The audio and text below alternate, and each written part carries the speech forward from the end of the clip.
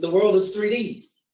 So we really should be designing around a basic concept to get an idea of our horizontal placement. In order to do that, what we typically will have is we'll have a layout of parcels. From that layout of parcels, we want a horizontal alignment that kind of drives much of our design. From that design, that's going to tell us how to edit and analyze it.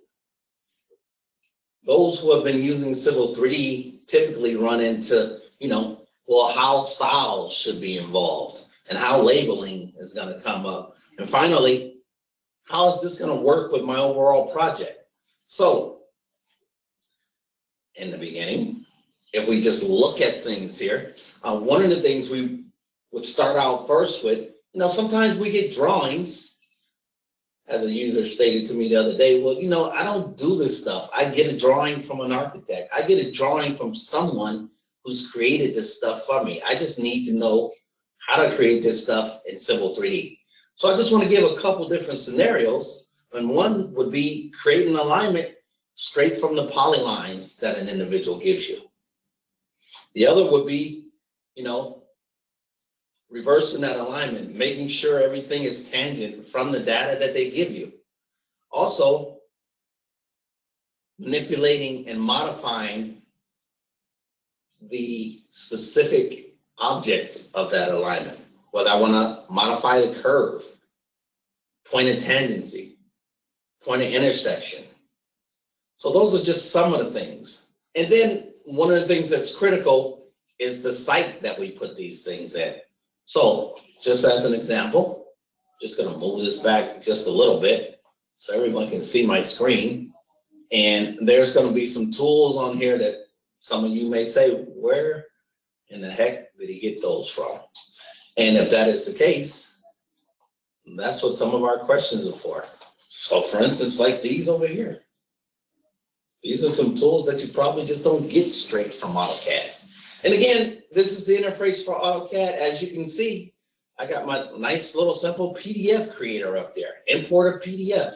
Some really simple things. If you're using Civil 3D, then you should be using river analysis.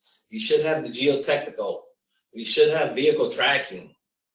We should have Autodesk InfoWorks. So these are some of the things, if you have the AEC collection, we can create 3-hour sessions in terms of how to work with all of these in collaboration. So back to the ideal of working with alignments. Here I just have some lines. So from the individual that gave me this drawing, they were saying, well, we've just basically got lines here. How do we create this data into Civil 3D objects? So the first thing that we want to take a look at is we want to take a look at the idea of creating alignments from objects. So I always think of alignment entities as freedom to work with. So alignments consist of, 3 types of entities: lines, arcs, and spirals. Segments that control the horizontal and their relationships to one another that we want to kind of take a look at. So we want to create an alignment from a polyline. It's pretty straightforward. So if I look down here at the bottom, there's a giant polyline. One of the things that you're going to run into is we got polylines going across the site and up the site. So now you have to think about this process of laying things out, how you want to address those. So from this, I can just go up here and select alignments.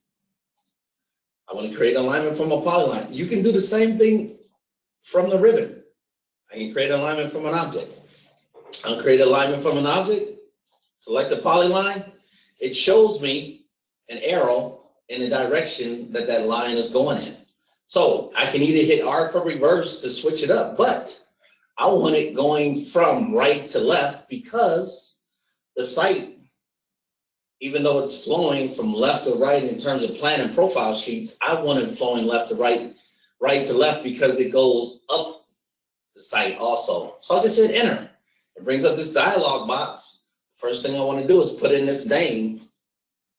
we'll put in this name called Rose Drive. How about that? Rose Drive, an old friend of mine's. And there's different type of alignments. I'm going to select center line alignment.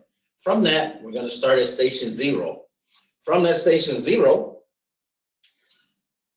I want to be able to give it a specific name, station, and then these different tabs down here, general information in terms of what site is going in. I do have a site called none. Over here on the sites, there is no site yet, but I do have a site called none. I'm going to have it on the center line alignment layer called C roll and all labels. And then curves, you have to think about, do you want curves in between? Well, my polyline already has curves in between. So I'm just going to deselect that. Then I want to erase the existing entity. And then if I think about what I'm doing in terms of my design criteria and parameters, do I want this to have a design speed and use design-based criteria based upon AASHTO standards? Based upon these AASHTO standards, you have options in terms of roadway design for roundabouts, roadway, and if you're in the state of Florida, FDOT parameters. So I'm gonna go ahead and cancel that. And I don't want to use my criteria-based design. And I just select OK. And there's my alignment. Pretty straightforward. Now, you guys didn't say anything about that arrow going in that direction. So one of the things I can quickly do under alignments is reverse alignment direction. I'll pick on my alignment. It says, warning, reverse alignment, remove all stations and equations. I'm okay with that. Now I'm at station 0. So it's put a curve in there. Pretty straightforward in terms of my alignment. Now from that, I want to create another alignment. So I got more polylines here from these alignments. I'm going to create this alignment now. So this alignment, create alignment from object. If I pick on it, if I zoom in on this, I'll hit enter to accept that.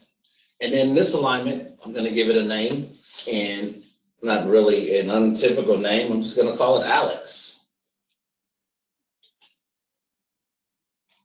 Something simple, so I don't have to type much. Alex Avenue. So from that, same parameters, no curves. There aren't any vertexes in here, so it's not going to put any curves in here. I'll just select OK. But this won't be basic. We'll select existing, because someone said to me the other day, well, I'm going to be using styles on everything I do. Okay, well, we'll show different styles. So from that, we're going to create another alignment. From that alignment, we're going to check from the ribbon, we're going to select create alignment from objects. Same process.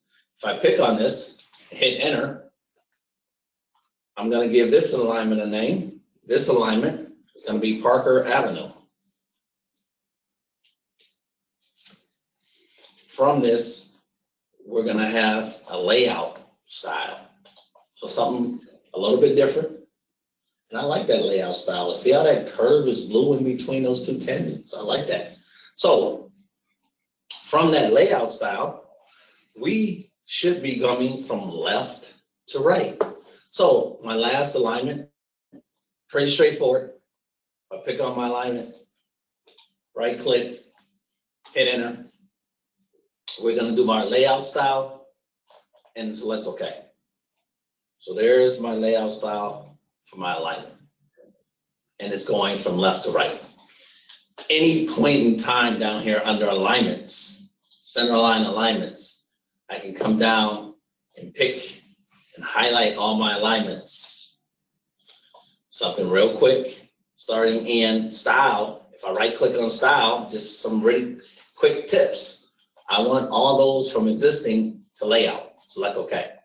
Now all my styles are layout. Nice. So that looks pretty. So from that standpoint, that's creating alignments. If someone gave me alignments from just lines and arcs with parcels. So the other thing is, if I highlight these, so something real quick, because it wouldn't be complete unless we selected similar, and then we said from select similar, let's Let's create parcels from objects. Pretty straightforward. I'm not going to put any distances or anything like that. There's all my parcels. So whoever laid this out in regular CAD, maybe it took some time to do that by offsetting lines and getting distances. I could do that in seconds with Civil 3D. So